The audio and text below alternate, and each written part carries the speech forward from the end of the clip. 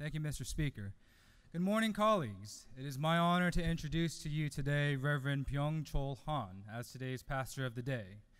Reverend Han has been the senior pastor at the Korean Central Presbyterian Church of Atlanta for over 9 years. Before he was called to be a minister, he was a human rights activist in South Korea.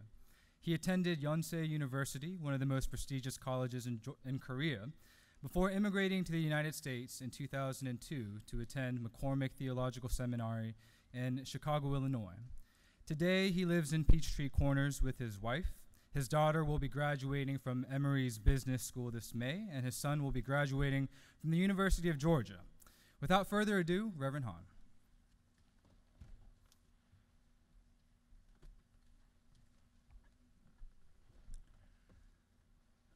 Thank you, Mr. Speaker, for inviting me as the chaplain of the day, and Representative Sam Park for your kind words of introduction.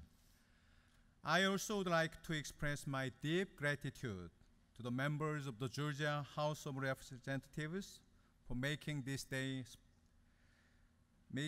special day for Korean Americans possible. When I was asked several weeks ago to come and preach today, I just said yes without hesitation, because saying yes is my philosophy of life. Let me tell you how this came to be. I came to this country in the summer of 2002 for my master's program at McCormick Theological Seminary in Chicago. Not long after my first semester started, I was asked to preach for the community service led by the students. I was stunned, but I couldn't say no because I was so afraid to speak English at the time. What an irony. I had preached in English because I couldn't speak English confidently enough to say no.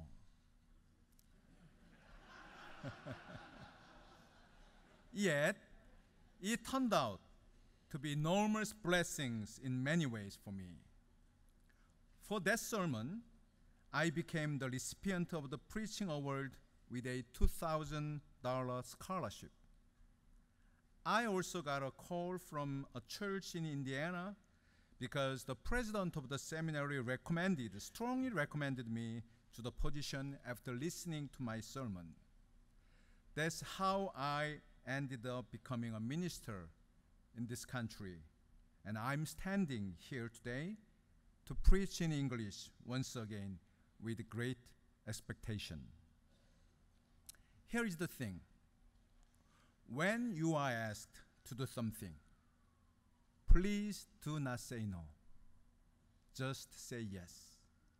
And I guarantee that you will experience tremendous blessings beyond your imagination. I have another story. I used to live in downtown Seoul, South Korea, before I came to this country at age 40. Since my neighborhood was in the middle of many tourist destinations, I sometimes saw tourists holding a map and looking around. I could tell that they were lost. Whenever I saw those foreigners, I approached them and asked, "May I help you?" It was one of the few English sentences that I could say fluently at the time. But soon after, I realized that my English wasn't good enough to help them to get there. I did not give up, though. Instead, I told them, "Follow me." Sometimes it took me 30 minutes or more to walk them to where they wanted to go. But I boldly say, "Follow me." I was able to help many people with my limited English. "May I help you?" "Follow me." Those two simple sentences were enough.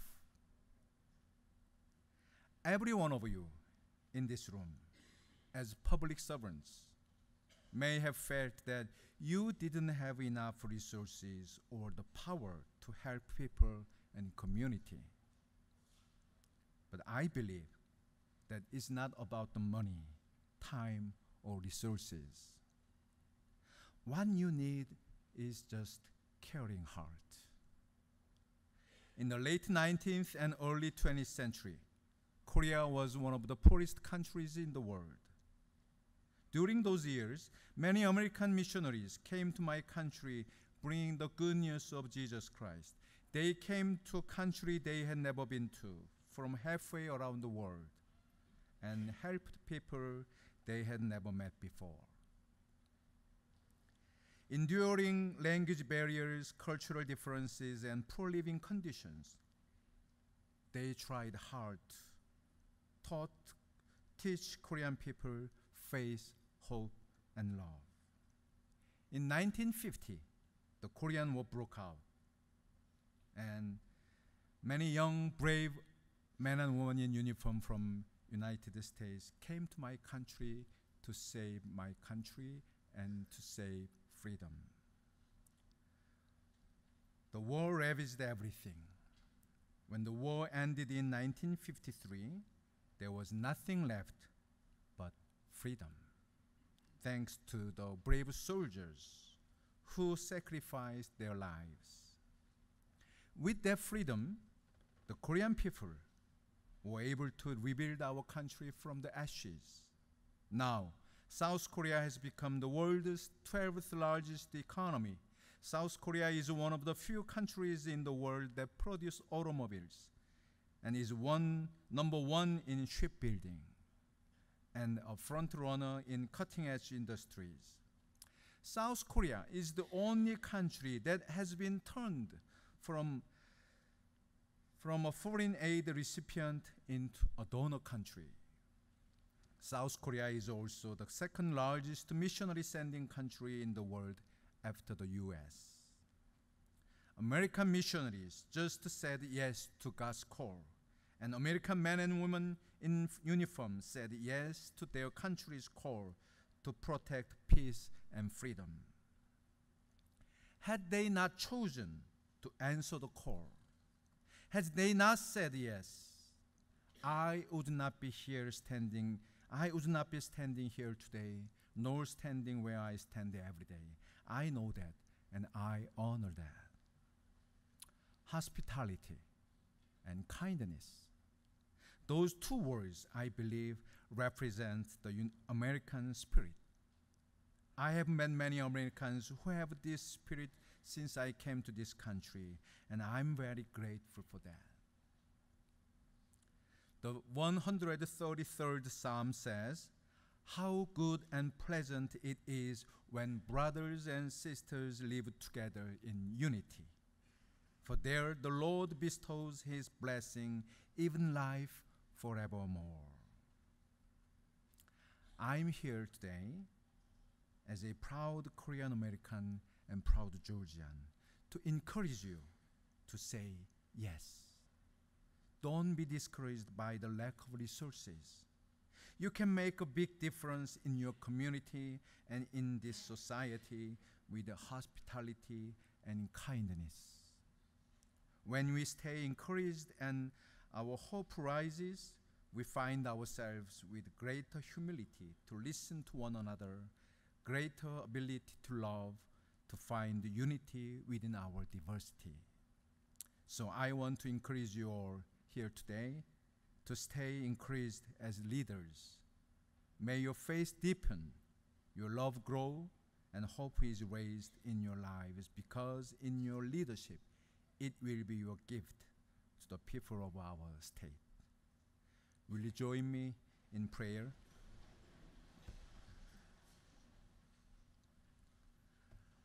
Lord, today we offer prayers for all who exercise leadership around us.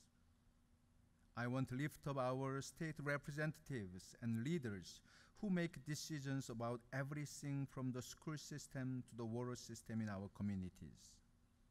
God, grant your grace so that they might make wise decisions in matters that will have an impact on the education of the children of our community, in matters that will have an impact on our environment, in matters that will have an impact on our safety, in matters that will have an impact on how we live with and relate to one another. Give us wisdom and courage to find the common ground and be in unity with one another, no matter the differences we have. Help us to stay encouraged as leaders so that we may be extensions of grace, mercy, and hope to those we serve and those we lead. We pray these things in the name of Jesus. Amen.